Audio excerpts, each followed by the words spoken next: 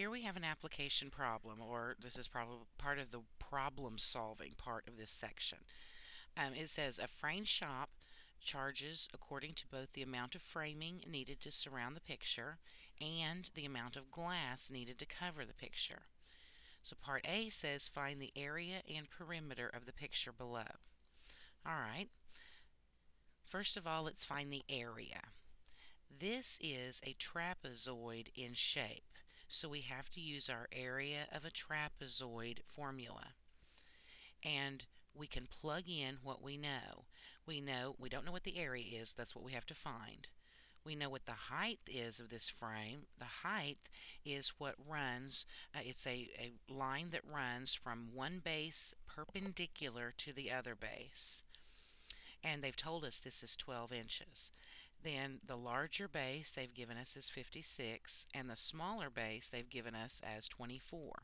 So we can plug in what we know, and now we have A equals 1/2 times 12 times 56 plus 24.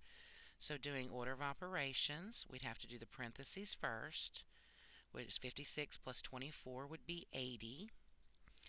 And now we can continue with our multiplication.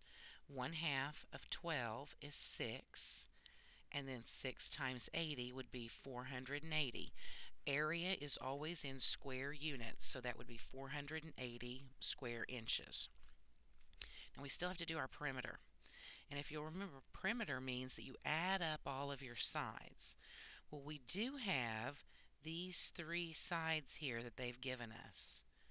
We actually have the 4th side. They just didn't write it on there because this side and this side in this picture are identical.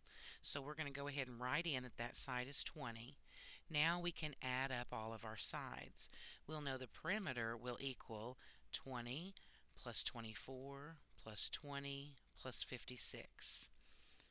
And that means our perimeter is 120 inches.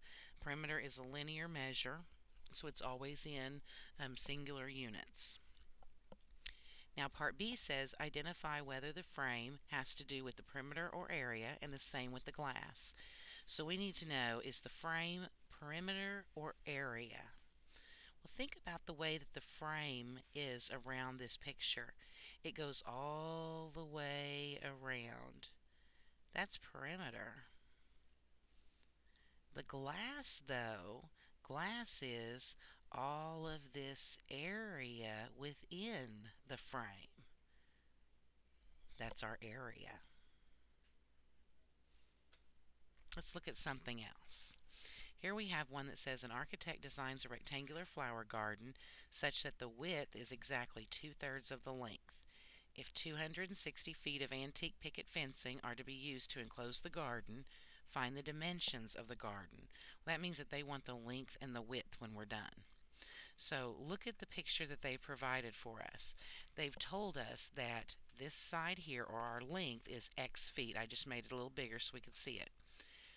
In the problem, they also said the width is exactly 2/3 of the length. Well, that means that this side, or our width, will be 2/3 of whatever this side is. So we can write that as 2/3 x. Because this is rectangular, that means that our opposite sides will be the exact same measure. Now we know what each one of the sides are. If we were to add up all of those sides, then wouldn't that be the amount of fencing needed to go all the way around it? We're talking about perimeter here. And it told us that it needed 260 feet of fencing to go all the way around. Now we have a problem we can solve. But we have fractions. If they bother you, you can go ahead and multiply through by the common denominator, which would be 3. When we do that, our 3's will cancel in the first term, leaving us with 2x plus 3x, plus our 3's will cancel again, leaving us with 2x plus 3x equals 780. Now we have 10 x's on the left-hand side equals 780. When we divide by 10, we get x equals 78. That tells us our length, but we need to still do 2/3 of that in order to find our width, which is 52 feet.